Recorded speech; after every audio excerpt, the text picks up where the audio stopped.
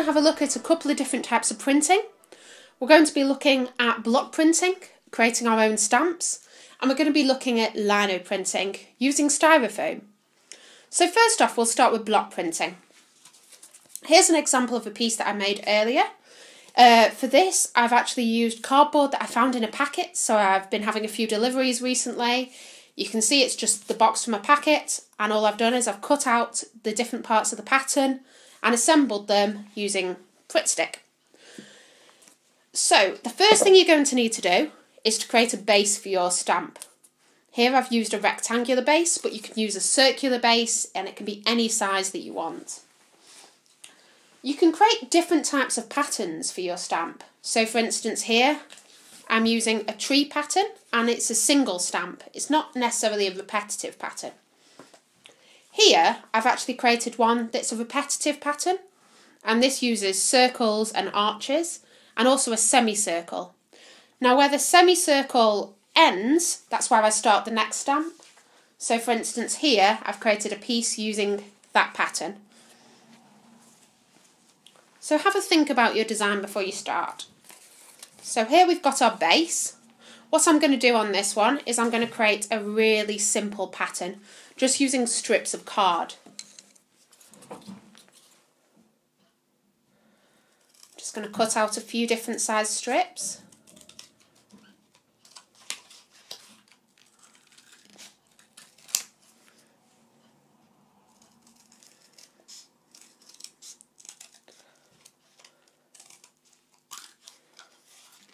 Now if you're wanting a more complicated pattern, it might be worth sketching it out first. I tend to use a pen, just sketch out a few rough ideas on paper or on cardboard first so that I've got something to work with. But if you're going for something really simple, it doesn't really matter. So for this piece, I think I'm just going to layer some pieces like this.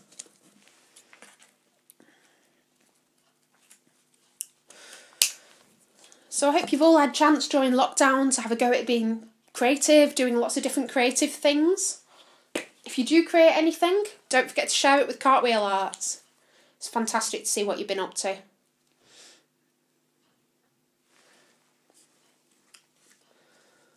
There we go. First piece. Create a piece for down there. You can go quite abstract with this. Or if you wanted a stamp of something specific, say an animal, you could create a stamp of that specific animal. All you'd need to do is cut the animal out using scissors, place it on there and you've got a stamp.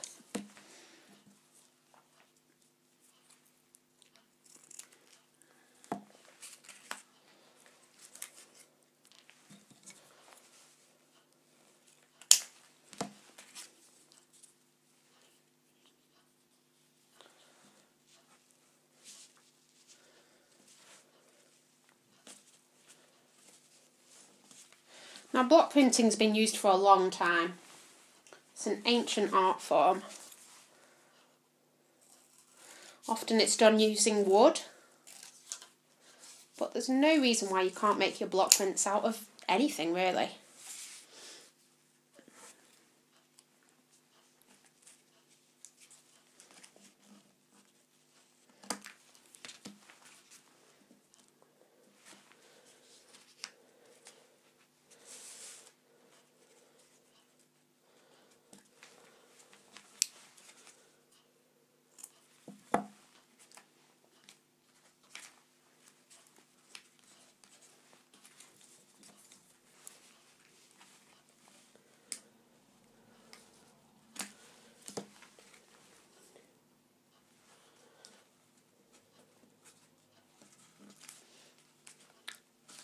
Before you start printing with your block prints, you're going to want to allow a bit of time for it to dry. So you may want to go away, let it dry, and then come back to it.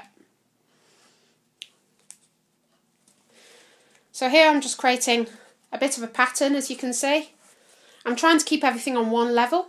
If you start to layer stuff up, the stuff on the lower layer isn't going to show. So you're going to need to keep everything on one level. I'm just going to use an extra little bit there.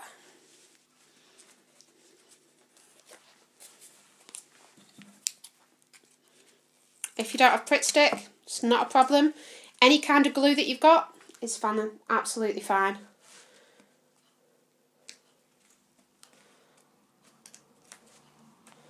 So you can see we're starting to create some kind of pattern here.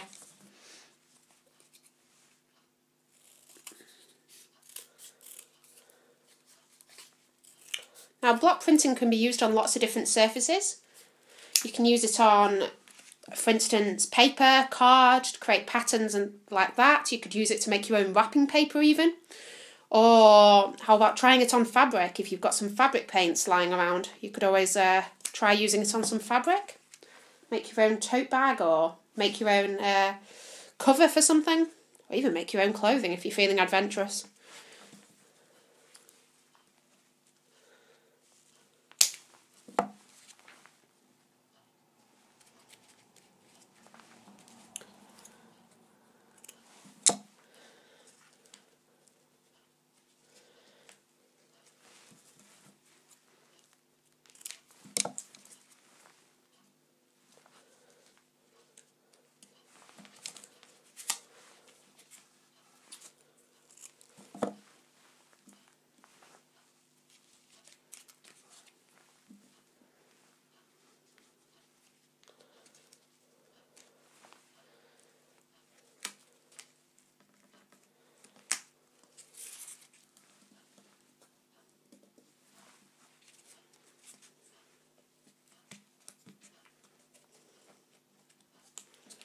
Be a little bit fiddly, sometimes the bits get stuck to your fingers. There we go. Okay, so that's the idea. So just start building up your pattern, add in as much detail as you can. Once you're happy with your pattern, you can start printing. So for instance, with this piece, once it was dry, all I did was I used a sponge. Now a kitchen sponge works great if you've got one in under your kitchen sink that you can cut up. Just cut up a little chunk of it. Place a bit of paint onto your card.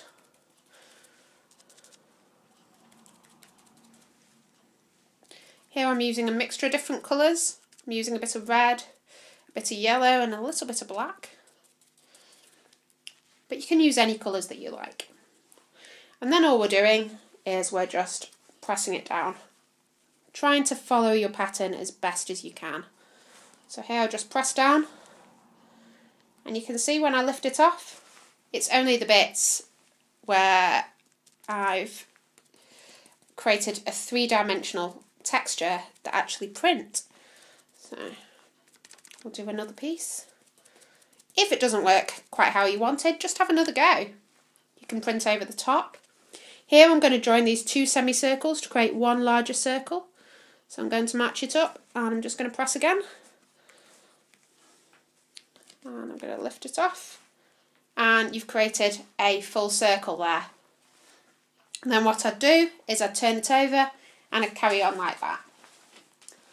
For something slightly more complicated like this, what I'd do is I'd actually use a paintbrush. So here I'm going to use a paintbrush to just add the different colours. So I don't actually want this whole thing just to be green.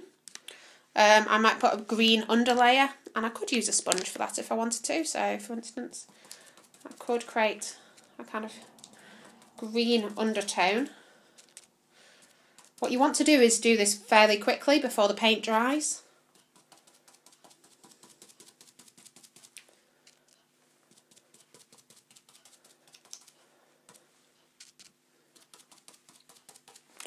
Then I can use my paintbrush just to add a few different tones. So here I'm just going to mix a bit of the green and the blue together to make a slightly darker green colour and to add in on some of the leaves.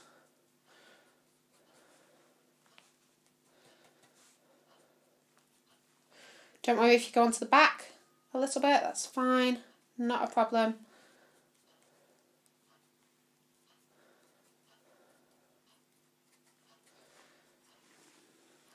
Let's just add a bit more colour to these. Just make sure there's plenty of paint on it before you print.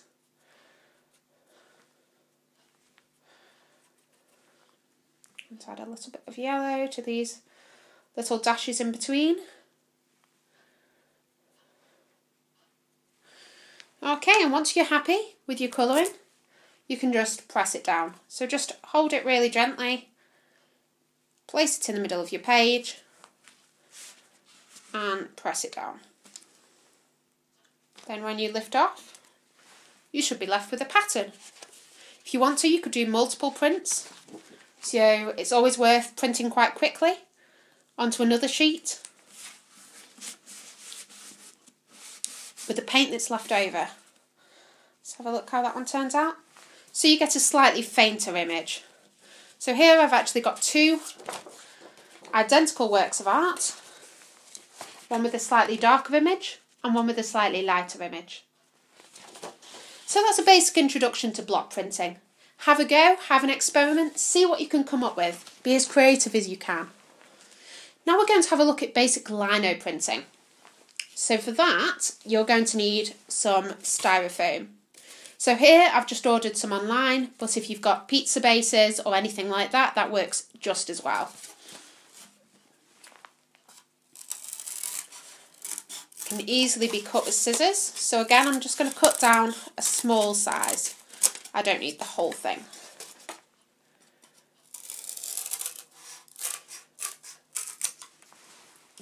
So this works actually in the opposite way to the block printing. So whatever you draw onto the piece, that's what's not going to show.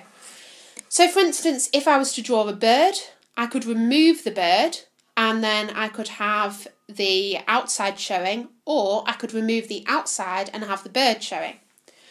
So I'll show you here. What you need is a biro or a pencil, and you need to just start by sketching really lightly onto your styrofoam like this. Now here what I'm actually going to do is I'm going to have the bird showing. So what I need to do is leave the bird risen up and remove the background. So I'm going to use my pen to press in and remove sections of the background all around the outside of my bird. I need to make the outside line of my bird reasonably defined. And then I need to remove everything that I don't want to show. You can make this as complicated or as simple as you want, really.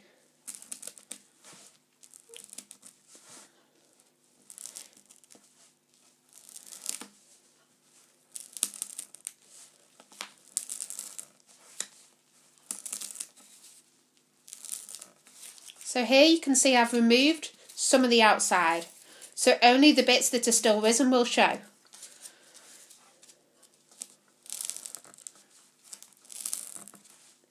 You want to press down nice and hard for this bit.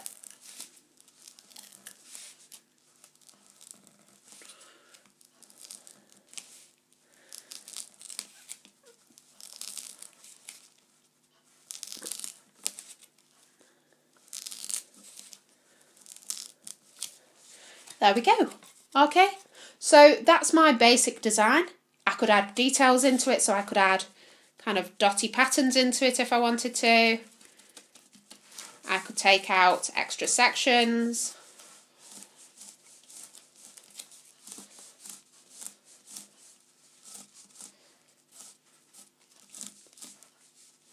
Add as much or as little as you like.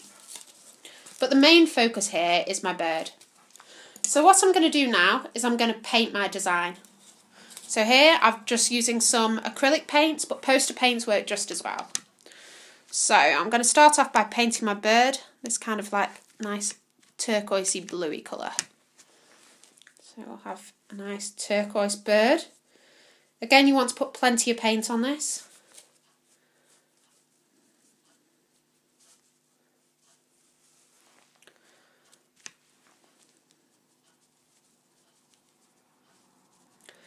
And then I'm going to use a different colour to do kind of rays of sunshine around the outside. So it'll be kind of sun ray type design. There we go.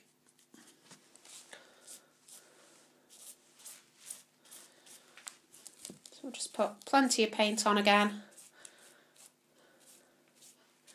Make sure you cover everything that you want to stamp with.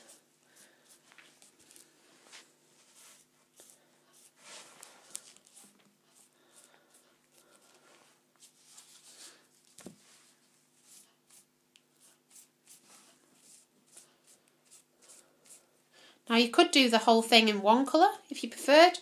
Some people really like black and white when it comes to lino printing.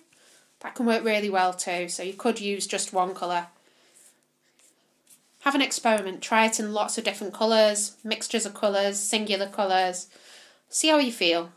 Add a little bit more to this bit in the middle. And then, once it's fully covered, all you need to do again is to print it. So we're just going to press it down. Make sure you press evenly across the back. You could always use a roller to press it down if you have one of those. And then we're just going to lift it off and you're left with your design. So it's really simple, and it's a really simple way to get a repetitive design that you can use again and again and again. Again, this technique could be used on different materials. You could use it on fabric, you can use it on paper, card, anything you want. So just have a go. Try experimenting, making as many different pieces as you can. And don't forget, once you've made your pieces, it's great if you can share it with us. So if you share it with us, try using @cartwheelarts and #drawtheday. Alternatively, you could email it to us at admin@cartwheelarts.org.uk. All right, thank you. It's been great to see you. Goodbye.